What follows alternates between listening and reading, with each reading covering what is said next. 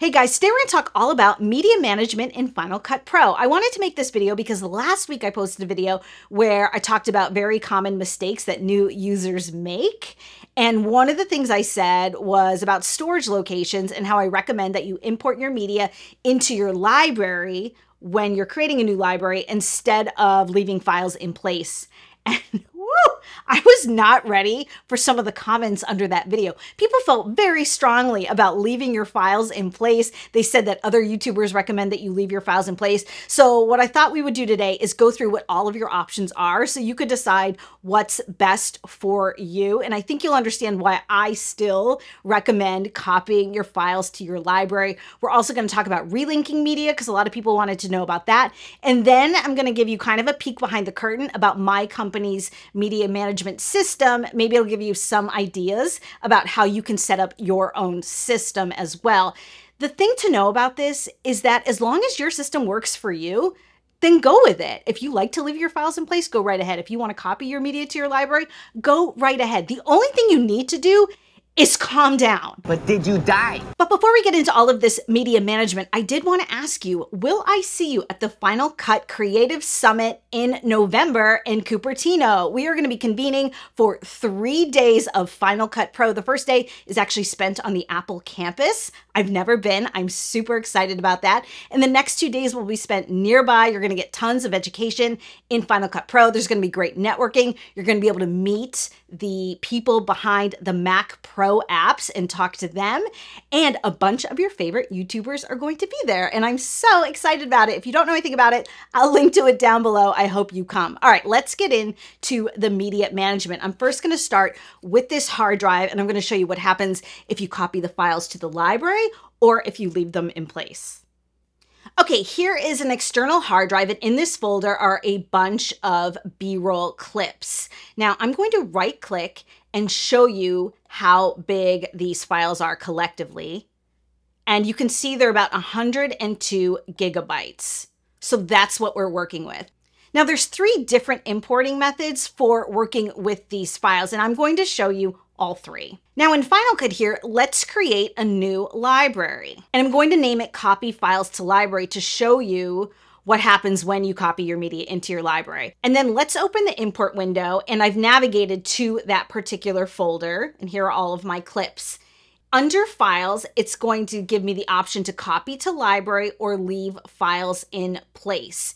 If you want to import your media into your library, but you don't have the copy to library option here, let me show you what you need to do next. Close the import window and select your library in the sidebar. Now head on over to the inspector window, and here where it says storage locations, select modify settings, and perhaps this is what you see instead. You actually see the name of one of your hard drives here for your media option. Just drop down and change to in library and hit OK. And now when you open that import window again, it should say copy to library. So I'm going to select import all. And now Final Cut is actually pulling all of this media into this library, and this does take some time. All right, you can see from my background tasks window that all of my media is finally done importing. Let's take a look at that library size now. Now, if you remember, the original media was about, I think, 102 gigs. If I right-click and figure out how big my library is, there it is, 102 gigs. So copying your media to your library does not make your files bigger. That's the first thing that you should know. The challenge that you have at this point is that now you still have all of your original files here. So the thing is you have taken up a lot more space on this drive because I have duplicates of my media. But guess what? You should have duplicates of your media. That's your backup. The key is that you don't want to keep both of these files on this same drive. So what your options are is that from the beginning, you could have 2 drives plugged in and create your library on one drive and keep that backup media on another drive. Or you could, at this point, have a second drive plugged in and move this media to that second drive. Now, you want to make sure that you're not just copying the media, you're actually physically moving it. So instead of just dragging and dropping it, you see how you get this green plus sign? What you want to do is hold down the command key as you drag and drop, And now you'll see in your pop-up, you're actually moving the items to the backup drive. You're not just copying them. So you don't have to go back to your original drive and delete that media. It's already gone. Now, your other option is to actually copy this entire library to that backup drive. So I'm not holding down the command key, I'm just dragging and dropping. And then you could opt to delete this original folder.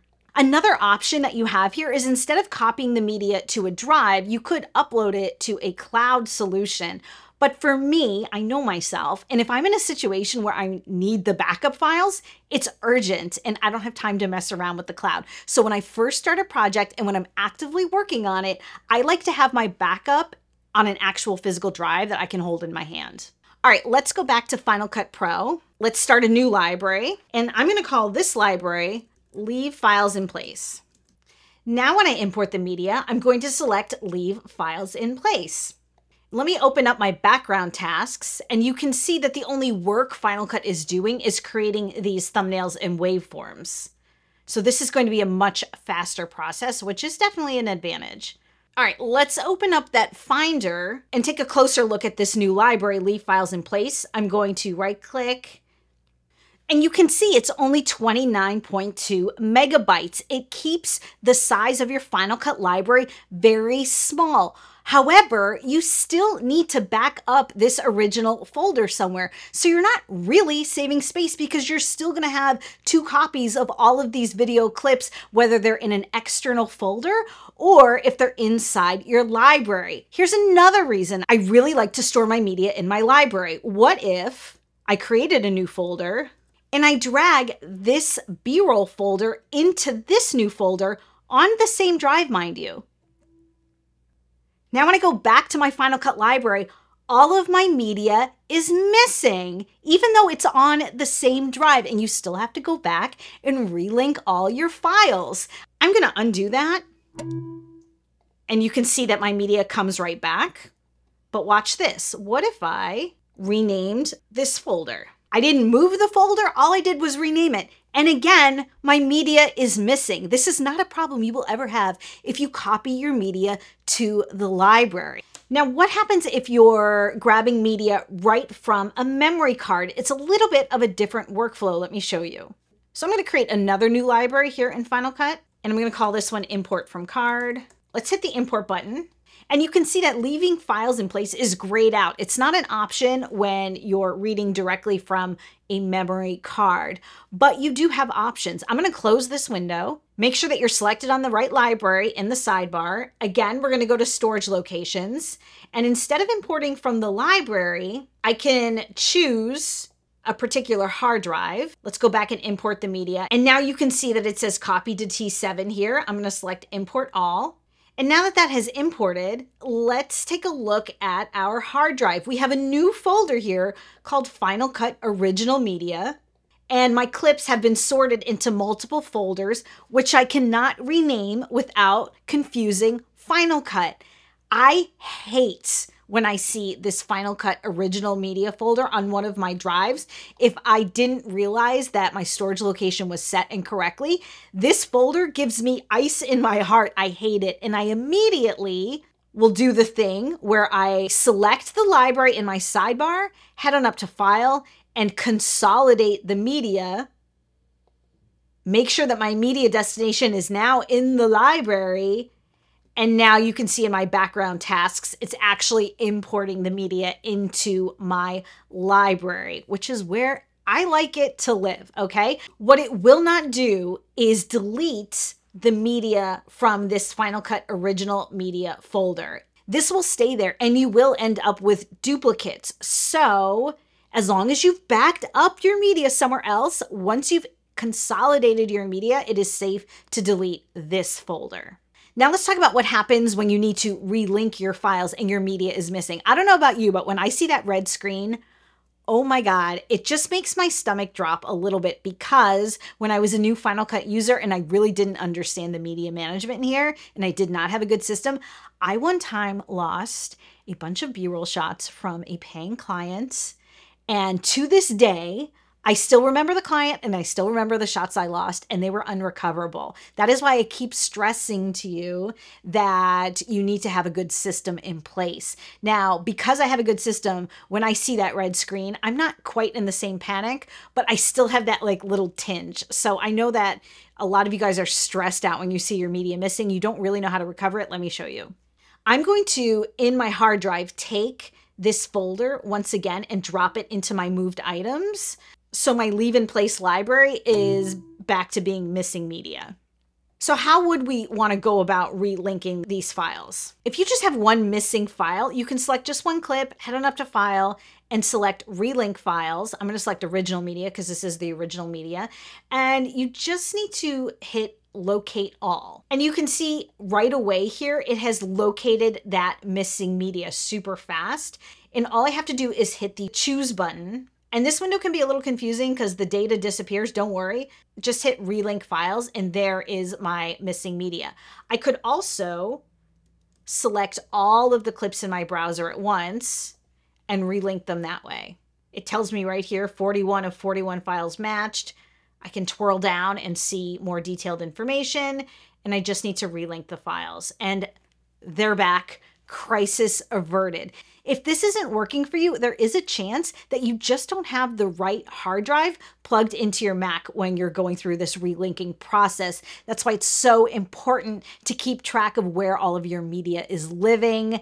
And there's also a chance that maybe that media somehow got deleted and it's gone forever. I hope that never happens to you, but if it has, you know the pain. It's the worst, which leads me to my own company's media management system. I just want to kind of give you a peek at how we organize things. To give you some context, my company is made up of a small team of people. We have 4 people who edit, and it's not uncommon for us to hop on to different projects. Maybe someone will start like rough cutting a project and then someone more experienced will come in and polish it up. So we actually share physical drives. We're all located in one physical office, so we can just pass each other drives, no problem. So that's kind of the basis of our media management system. So what we do is we import directly from our media cards. And of course, as you know, we copy our files into our library. Once we've imported our media into a library, we will drag and drop that Final Cut library to a separate backup drive for safekeeping. And then we each kind of have our own drives that we work on, and we'll continue to work on that particular drive as we update the project.